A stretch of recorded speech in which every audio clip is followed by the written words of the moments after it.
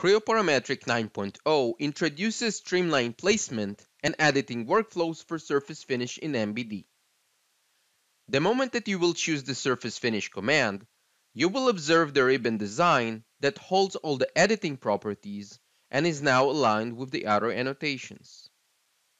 You can use the new surface finish gallery and browse for the required surface finish symbol.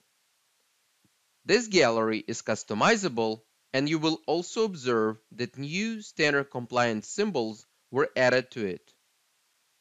The moment that the surface finish is selected, you will immediately get its preview on the screen, and multiple placement options will be offered using the shortcut menu. Once the annotation is placed with a leader, you will also observe the improved flipping behavior that will help you to get the desired orientation depending on the cursor location. You can now decide also to customize the surface finish content and grouping. This is possible directly from the ribbon. The customization panel contains all the different grouping and variable text that were defined for the symbol, and you can also instantly observe the changes in the built-in preview window.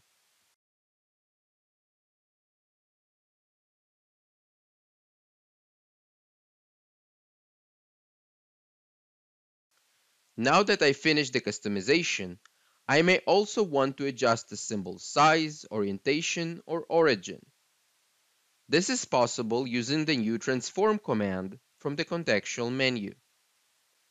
Like for other annotations, you can now also define and manage semantic references for surface finish annotations.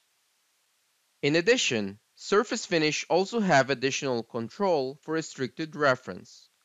This means that you can choose which model references should be restricted and should not allow application of other surface finish annotations on them. This is in order to eliminate ambiguous situations downstream. Surface finish annotations also support semantic query, so you can quickly verify which semantic references are included and make corrections if needed. I will try to repeat one of the existing surface finish and place it on one of the restricted surfaces.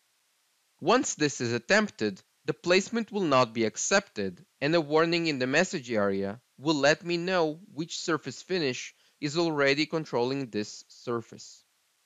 And finally, the newly added surface finish symbols are already predefined with a set of system parameters that are created on the surface finish instance and can convey the definition to downstream consumers more easily.